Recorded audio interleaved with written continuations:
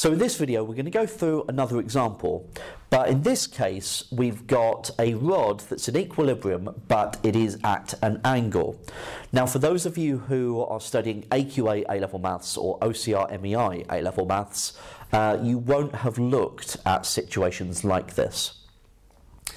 So how do we deal with it? Well, the thing is that we've been told there is an unknown force acting in an unknown direction at A. So we've got this R newtons. Now our job is not to work out R here, but the point of it is to show that regardless of the fact of whatever that force is and whatever direction it's pointing, we can still work out T. And we can do that by just taking moments about point A. So in order to do that, you will have seen working with forces on slopes by this point. So when you're looking at this, you're looking at a slope going, okay, well, we've got this force 20 newtons. Usually what I would do is break that up into its components.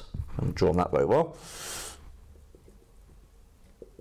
Complete a right angled triangle, okay, and then I would have, well, that's 10 degrees, so this would be 20 cosine 10 degrees, and this would be 20 sine 10 degrees, okay, and I would still do that even though we're working with a moments problem.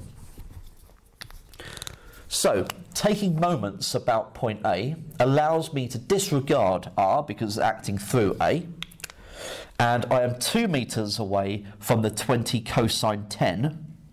Now that's going to be going around in that direction, okay, so a clockwise motion. So take away 2 times 20 cosine 10, and then we're 4 meters away from the T Newton force, which is perpendicular to the rod. So, and that's going around in an anti-clockwise motion. So plus 4 times T, and that's got to be equal to 0.